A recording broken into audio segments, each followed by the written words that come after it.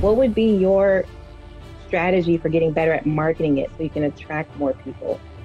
It's the biggest mistake most podcasts make is you ask questions that you think your audience will care about instead of asking questions that actually help you personally. It's not about making you look good. It's about making that person look good. And then you tag them in the story, and it's easy for them just to reshare it to their audience as well. Hey, how are you? Wow. I'm okay. I wasn't expecting you to say yes. You asked. You never know what's going to happen. Welcome aboard. Thank you. Wow. I need a moment. And I wish I had my selfie stick. But so my question, I thought it was really funny that you answered a question about podcasting because I've been really struggling with some mindset related stuff, really.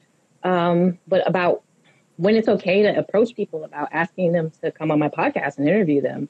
It's still very new. And I was mostly starting because I was listening to you a little bit, just start anyway and see if I even like it.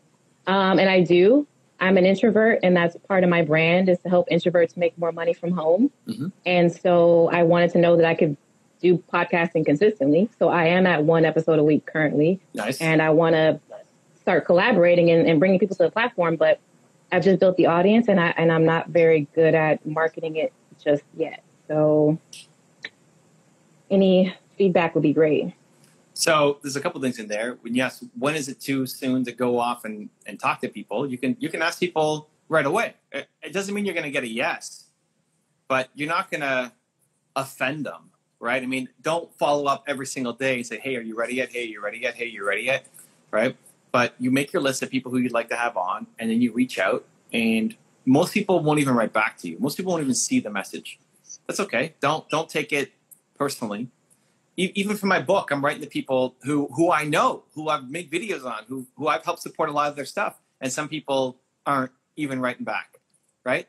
It's just part of the game, right? I mean, I was talking to one guy today, and his mom is in the hospital because she has COVID and she's worried. Just my book right now is nowhere near top of his priority, and I totally get that, right? People have busy lives, and so it's never too soon to reach out. You share the story. Your angle's not going to be, hey, I'm going to get you exposure to 1 million people. Your angle's going to be, I'm an introvert. I'd love your help to either help you with something like an interview where they're going to help you with something that you're facing, or you'd love to help share their story to other introverts and be a part of your success story. And some people would really resonate with that. And some people would be like, no, I don't want to do it. And that's okay. That's just part of the game. So it's never too soon to reach out with your story. And I appreciate that. I know for me, it's definitely like learning how to not take stuff so personally. So I know that's my thing. I take things very personally. I'm a sensitive type. So I've just been trying to get out of my own head about it. Yeah, I just, as far as podcasting goes, what would be your strategy for getting better at marketing it so you can attract more people? So a couple of things. One, I would bring on guests who can either who have a name, who then you can use their name to go get other people. And so, Evan Carmichael means something to some people and means 0 to other people, right? So you want to bring on people who mean something to the community that you're trying to connect with. And then you leverage their name to go get other people and other people and other people. Or you connect with people who have a list who will be willing to share it and market and promote it.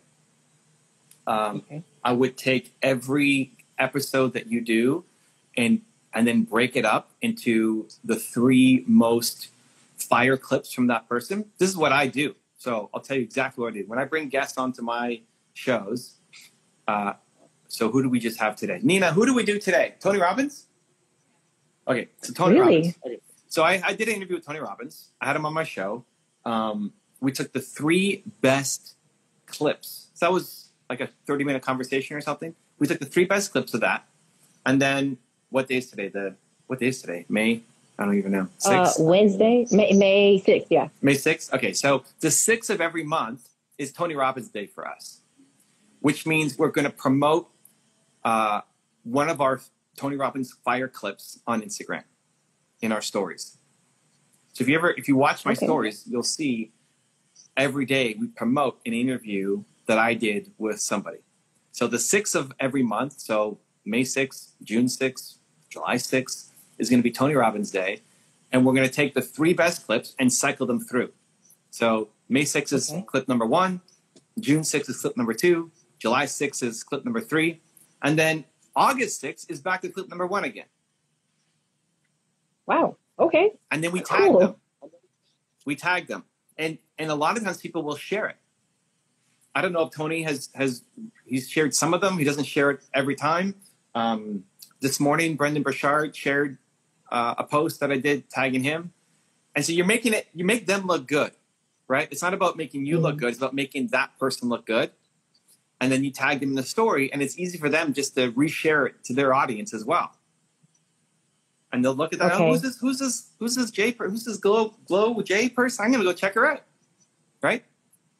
It's super easy for them to just share it. And so you take your 30 best interviews and you assign a day of the month for that person. And then you're every day tagging somebody in the content.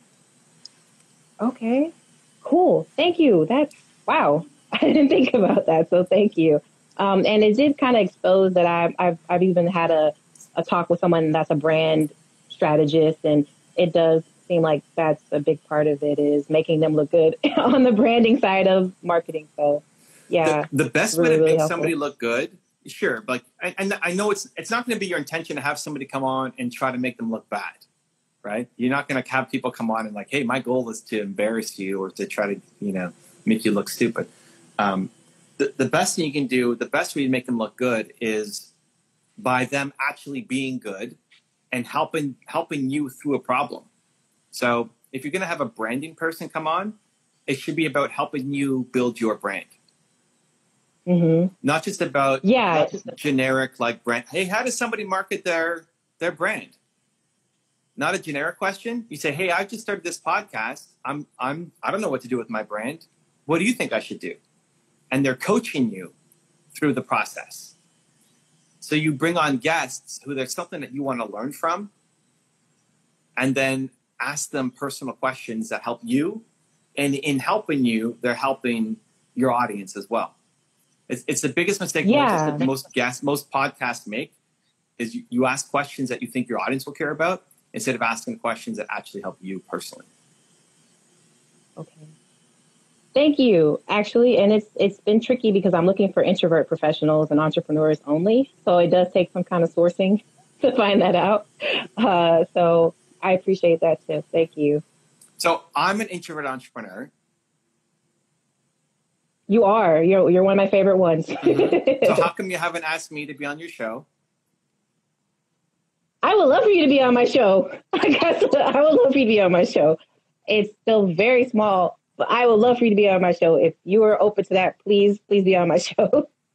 So I will come on your show. DM me after this, and I'll connect you to my assistant. And what you this is the lesson, right? So as I was talking to you about just asking people, and it's never too soon. The next step should be, hey, Evan, you're one of my favorite entrepreneurs. You're an introvert too. Will you be on my show? And the worst I'm going to say is, I can't right now. I'm not going to say, I hate you. Never talk to me again. Right. And I know that it's hard, especially being an introvert. It's hard. But that's the lesson, is to take immediate action. When I was in Puerto Rico a couple months ago and I asked Brendan Burchard for advice on how to promote my book, he said the best thing you can do is have people read the book. So you take passages from the book and you ask people to read it. And so even though in my head, I was saying I should ask Brendan to read the book. He just gave me this idea. I should ask him, like, Brendan, will you be my first guy? And my heart's like, boom, boom, boom, boom, like out of my chest. And okay, I have to do it. And so I asked him and he said yes. And he could have said no. And lots of people, will say no or just completely ignore you. But the willingness to jump in and just ask the question, because if you don't ask, you're taking the yes away from them. You're saying no for them, right? So good. So you're gonna do your episode. I'm excited. DM me and we'll make it happen. And then what you should do is use my name afterward. You should do exactly what we talked about.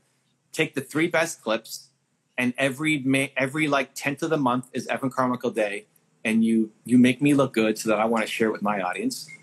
And then you use my name to other entrepreneurs. There's a good chance people would know who I am. Introvert professionals, maybe not. So, you use my name to go after, like, look at who's following me. That's a good sign on Instagram, and see who else is an introvert or might have introvert tendencies, or people who you kind of mess with, and then reach out to them once our episode is done and say, hey, we did Evan Carmichael. Will you come on my show too?